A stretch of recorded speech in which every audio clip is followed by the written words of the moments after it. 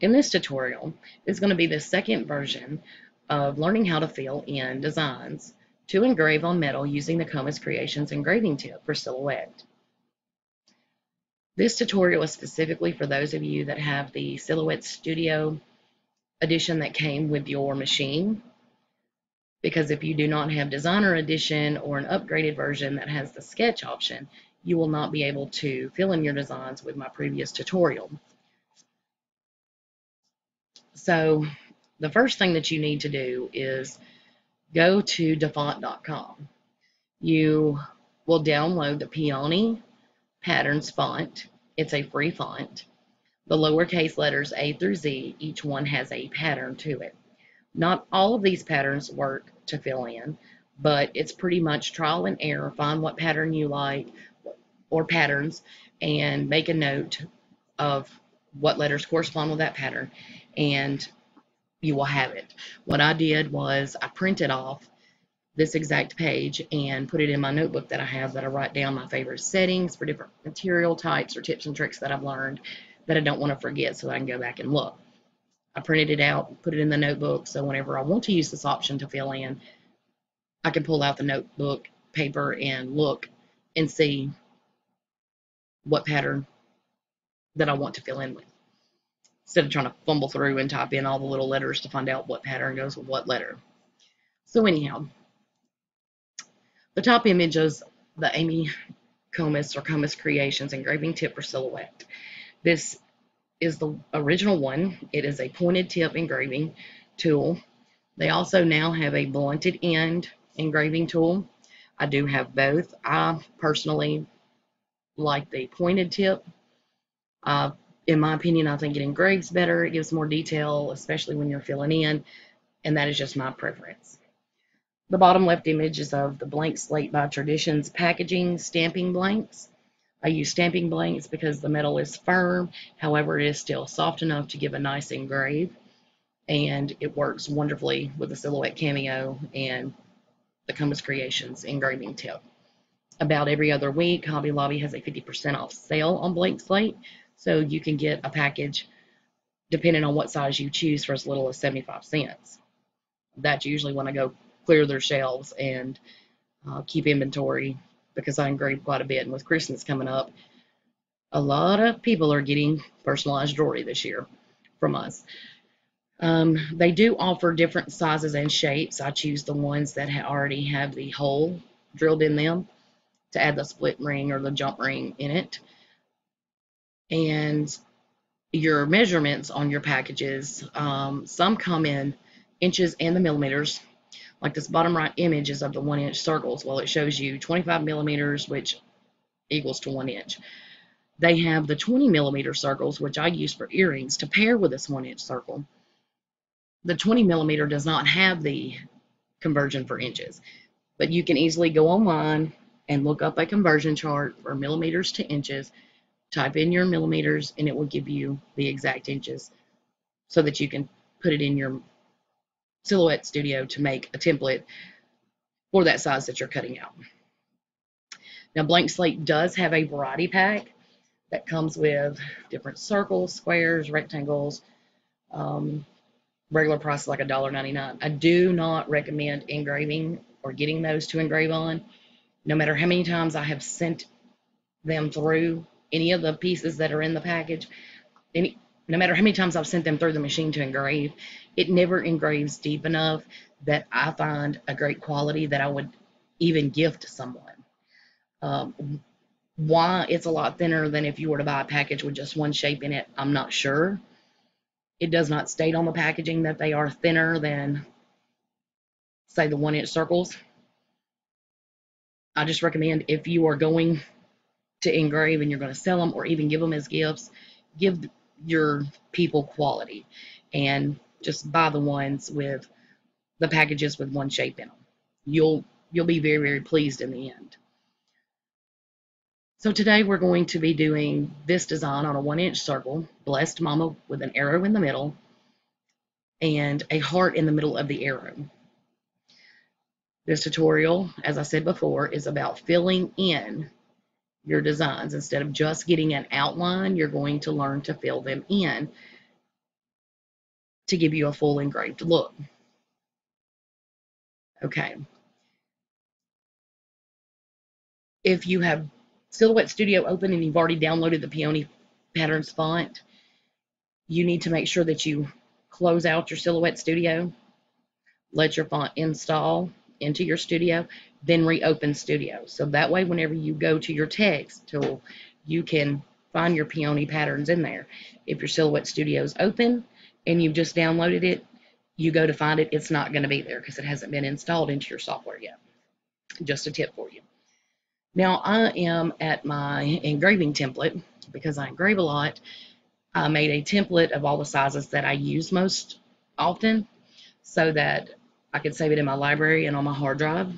So when I have an order or I have a quick gift that I need to get somebody and I'm going to do a personalized monogram or something on a necklace, I can pull up this template and figure out which size that I'm going to do, pull it off, put it on here, put my design, and be done with it. Just a little tip for you if you're going to be doing this on a regular basis. Today we're going to use the 1-inch circle. I'm going to place it on column 5, row 3. Now you will pull in your design. If you need to trace it, this is where you will go ahead and trace it. Do not fill it with color. My design is filled with color just because that's how it's stored in my library. What I'm going to do is I'm going to go to the fill color and I'm going to click transparent. So now all you see is the outline. Now, if I were to send this design straight through Silhouette, exactly like it is, to engrave on my stamping blank, this is what you're going to get. You're only going to get the outline. You're not going to get a filled in look. You're not going to have anything but the outline, literally. If you like that look, I have no problem with it. I'm just here to teach you how to fill it in. Now what I'm going to do is I'm going to size my design just a little smaller and move it up. Now what I want to do is select my design, right click and choose duplicate, and set the second design just a little good piece over from my first design. Okay, so now I'm going to choose the text tool. I'm going to go, because I've already been working with it, Peony Patterns is already up. The default, I believe, is Arial. You'll just need to highlight it, type in Peony, and it'll come up. Make sure you select it. So we already know that we're going to use the lowercase h, which is a wood grain. Okay, so this small square is not going to cover it. So we're going to type in a few, hit enter, type in a few more. What we can do is we can go up here and see that we need to do, it just depends on how big your design is to how many rows that you need. So you can just keep going through and check it. I wouldn't suggest stretching it out because you can do that.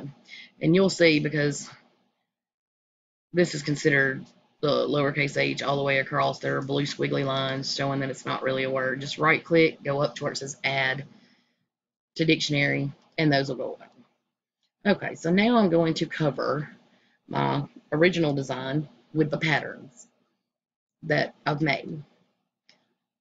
Now you want to select both the design and the Peony patterns.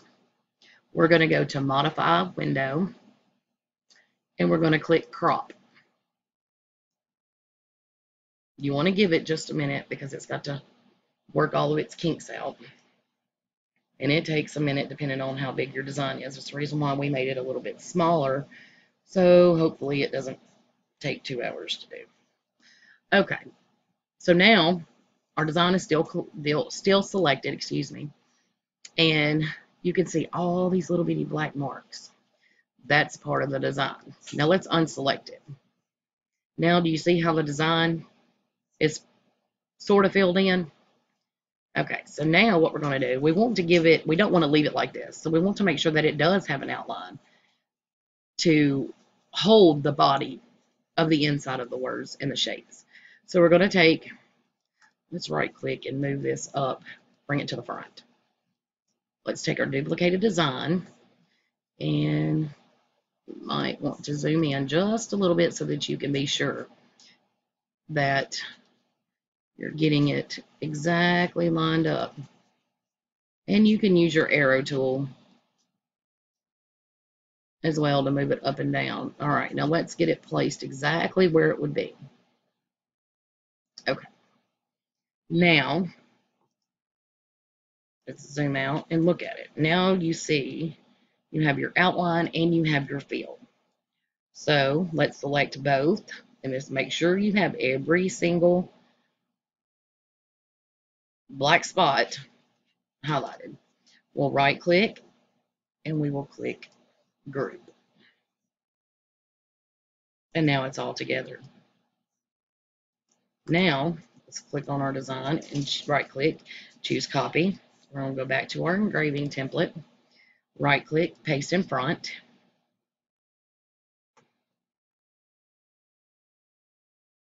We're working with a 1-inch circle. So what we're going to do, we're going to have to resize this down to be able to fit into our circle. And of course it's still too big, but what we're going to do is we'll zoom in so that we can see better. Grab a corner node and make sure you use the corner nodes to resize, to pull down. That way everything stays proportionate and it doesn't get distorted.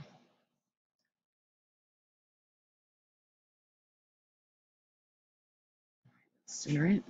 And remember that if you're using the blank slate stamping blanks, the holes are already in the top of them. So make sure you adjust your design accordingly. So right where my design is right now, let's say the hole is right here, we're good to go. Okay. Once you get it centered to where you want it, that's where you will go to your cut settings. And you see that my circle template is not bright red. That's because if I click on it, it's on no cut because we're not cutting that. We're only wanting to cut the design. Okay, so we have cut selected. In material type, choose cover stock.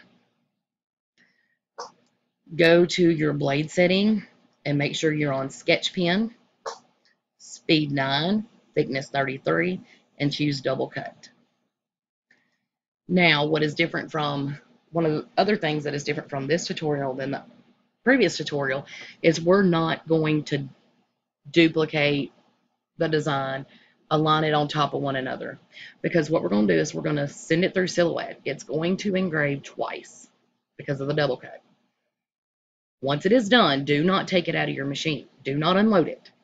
Do not pull your piece off of the mat. What you're going to do is you'll come back to your software with your mat still in place, not unloaded. You're going to click start again and you're going to let it go back through and you're going to get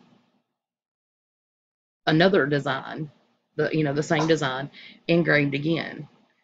So that's going to give you 4 engravings with this filled in pattern on your blank piece. Once you are done sending it through, which you can send it through as many times as you want to.